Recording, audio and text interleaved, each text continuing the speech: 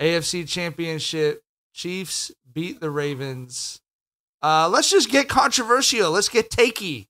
Tyler, is Patrick Mahomes your GOAT already, or does he have more to prove to you? No. Still has more to prove to me. But like I said, he's making great fucking time, right? He's going to his fucking his 4th Super Bowl in 6 seasons as a starter. 28 years old in his 4th fucking Super Bowl. Like I've always said, he's the best quarterback I've ever seen. But yeah, you got to run that resume up a little bit more to be the GOAT. Like shit, there was a time when Aaron Rodgers was the best quarterback I've ever seen, but I never said he was the GOAT because that resume was a bit shabby, you know? So yeah, he's on the trajectory and he's making great fucking time. What did you think of the game? And obviously this is going to be a big narrative bull on Mahomes versus Lamar, but what did you think of the game? It was, that second half was very fucking ugly. It was sloppy. The Ravens though, bro, like, Kansas City snuck it up a bit, but the Ravens, I don't think I've ever seen a team who we thought was good enough to win a Super Bowl have such a dumb fucking playoff game like they had, right? Just multiple penalties, multiple, just missteps, on the offensive end where they're fumbling at the goal line. They had like what, 3 or 4 roughing the passer penalties. Just very, very sloppy, undisciplined ball. Hey, the one roughing the passer penalty when they straight up, old boy straight up slapped Mahomes in the face. He slapped the fuck out of him. And low-key tried to fall on him after that shit, too. Like, bro, like, they wanted that man gone. Like they were like, we cannot scheme against this dude. We got to get this motherfucker out of here. But yeah, it was just such a dumb fucking game from Baltimore, bro. I feel like there was penalties, obviously, and those were dumb. Like the taunting shit, my nigga. You realize the situation, right? 15 yards? Like, what the fuck? And then he makes up for it. And then I feel like the fumble was a great play on the defense. You know what I'm saying? Like, I don't feel like he fucked up in that situation. He fucked up by tearing his fucking hand open, but, and you know what I mean? But it's like, I don't think he fucked up in that situation. That was a great play. I was talking to Mike before you hopped on, Tyler. Like, it felt like when you go by somebody and they, like, pick you clean from the back and tap it forward. You know what I'm saying? Like, when you blow by somebody, like, that's what it felt like. It was just a great fucking play. So I don't put that on them, but yeah, man, there was a bunch of dumbass penalties outside of that for sure. It felt like I think this is what's so fun to me about football is the balance between smart takes and dipshit takes is like, it's like the Thanos, it's like perfectly balanced. You know what I mean? Because on the one hand, there's no question to me, the Ravens are a better team than the Chiefs. And Lamar's a great quarterback despite what has happened with him in the playoffs. But like I told Shar, it's like an upside down galaxy brain take. Because the smartest take is that motherfucker's going to go win the playoff game. Like, you tell me whatever the fuck you want to tell me about the scheme, about the coaches, about the receivers. That motherfucker he is going to win the playoff game. And that dumbest possible take has been right almost every fucking time. He's 6 years into his career. He has the second highest winning percentage in history for an NFL quarterback. Behind only Bart Starr, who played 10 games in the playoffs at 9-1. That's Mahomes' record, dog. Fuck that. He's crazy. But I love that he overwhelms everything else. He overwhelms all of the nuance and intelligence you could bring to the game. And it's just, who's Pat playing for this year? He's still with the Chiefs? I'm going to put money on the Chiefs. Yeah. Hey, been the case for out of the last 5 years. They've been in the Super Bowl 6 straight fucking AFC championships. Just an unreal run right now.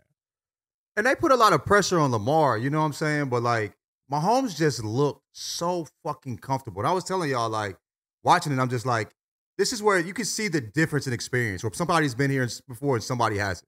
You know what I mean? It was just super obvious. Somebody was clocking in for their 9 to 5, and another person was playing from emotion. And if you don't, like, you know what I'm saying, reel that emotion in and focus that, and it seemed like the Ravens just couldn't do that shit. You know what I mean? That's why there was all the penalties and shit like that. But yeah, man. I mean, I was wondering, do y'all think this was a reflection of him not being here, or his disposition isn't made for pressure and that's why he hasn't made it to this point before? You know what I mean? Like, you're talking about Lamar? Lamar, because obviously, I'm not talking about Mahomes. he been there and he's built for this shit. Obviously, proved that over and over, like you said. But like, I was wondering that about Lamar. How do y'all feel about the, how he played today and just in general? I've got conflicted emotions, right?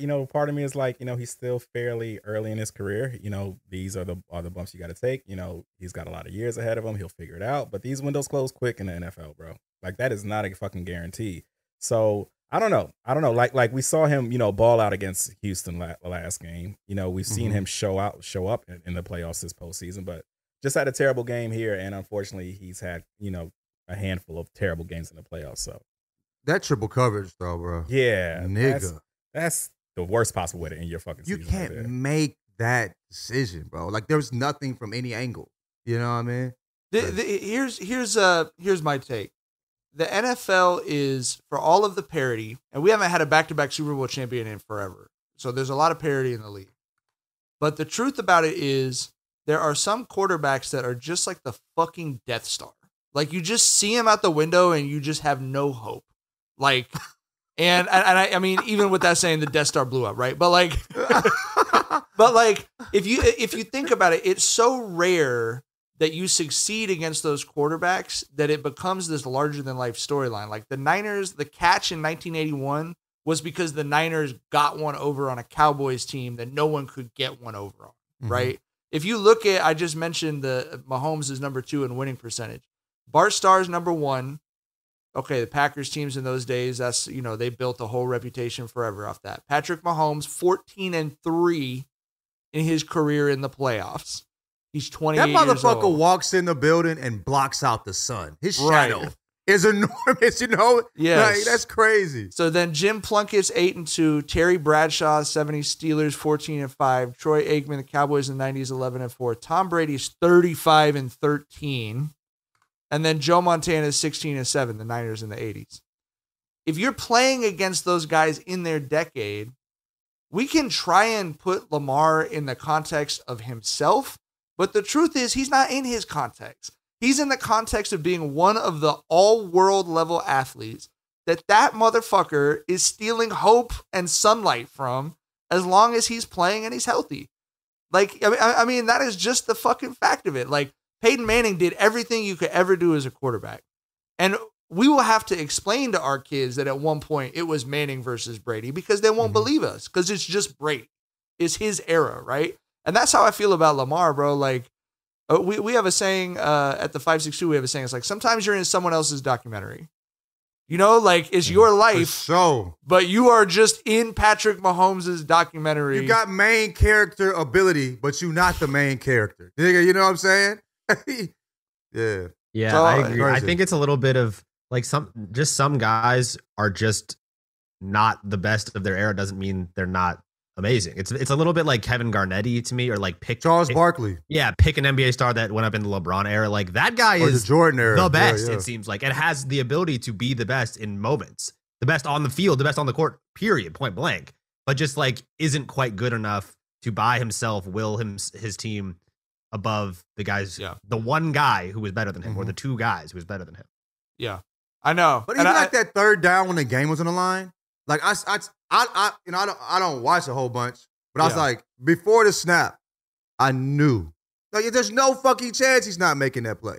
I don't give a fuck how he's doing it. The play is gonna get made because it's fucking Pat. You know what I'm saying? Like, right. That's just what it is. Like, you just knew it. That's what it is. He knew it. Everybody in the building knew it. The fucking Ravens knew it. We all fucking knew it. You know what I'm saying? He's done it too many times. Right. I hate to be a fan of a team playing that dude in a Super Bowl. I'll tell you that. It'll be a long 2 weeks. I mean, you were saying the Ravens, and I was like, I was wondering, like, you said the Ravens initially because the Ravens beat y'all last, but I was thinking like, all the shit you said is like, but it's fucking Pat Mahomes on the other side, and you could, like, at minimum, he's built for this situation and he's fucking ready. You know what I'm saying? Like, maybe Purdy comes in there and his fucking nuts crawl in his stomach. Maybe the same thing happens with Lamar. You just don't know. But you're going to get the best Pat Mahomes. And that can beat anybody anytime. And that's what's scary about him. You know what I mean? That's why you rather play, I think, a Ravens team than Patrick. Because, you know what I mean? You could count him being at his best. I think y'all asked me on the last episode, and I said I'm hoping the Niners win and that they play the Chiefs. And I was wrong. By halftime of the Chiefs-Ravens game, I was like, I don't want to play this motherfucker. He's scary, bro. He scares the shit out of me.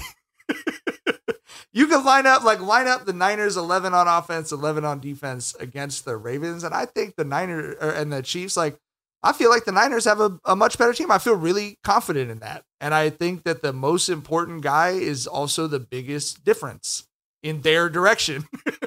I mean, It's like, how- That that's a Kelsey problem. play was nasty. How much does Pat Mahomes going up against the better team really mean though? Like, I mean, That's what I'm saying. Yeah. I think you're totally right because I think he went up against a better team today and he was with 15 of 17 in the first half. Like, whole postseason, honestly, if you ask me, like, Yeah, last game too. You know what I'm saying? and against Miami. Against Allen, yeah.